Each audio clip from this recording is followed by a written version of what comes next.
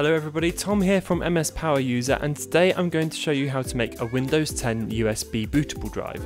Now there's two ways of doing this, so let's look at the easy one first. To do this you're going to need two things, an ISO of Windows 10 and a small program called Rufus.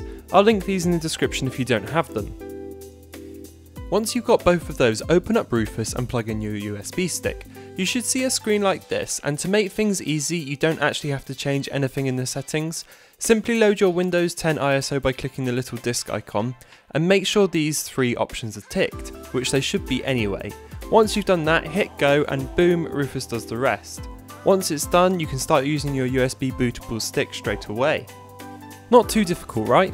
That's the easier of the two ways of doing it, so now we'll look at the harder way, which doesn't require any programs but does require a little bit more time and patience. To get started, make sure your USB stick is plugged in and open Command Prompt as an administrator. To do this, simply right click the command prompt and click Run as admin. You'll be greeted with the command prompt window in which you need to type in disk part and hit enter, which opens up the disk manager.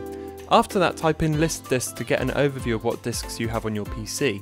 You'll need to select the USB stick after that, so type in select disk with the number of the disk you want to select.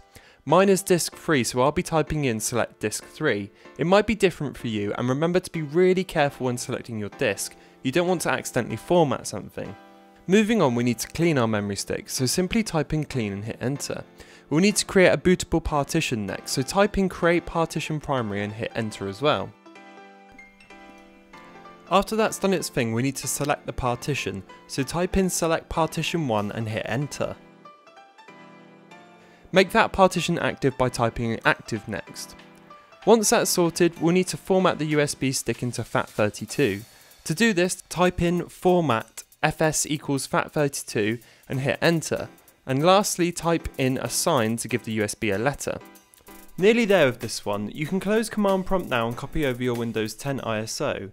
To do this you need to double click the ISO and copy its contents over to the USB stick. Don't just place the ISO onto the drive. Once that's sorted itself out, you'll have your very own working bootable USB stick. And there we have it, two ways of making a USB bootable Windows 10 drive. Thanks for watching this video, and for all Microsoft related news be sure to check out our website at mspoweruser.com.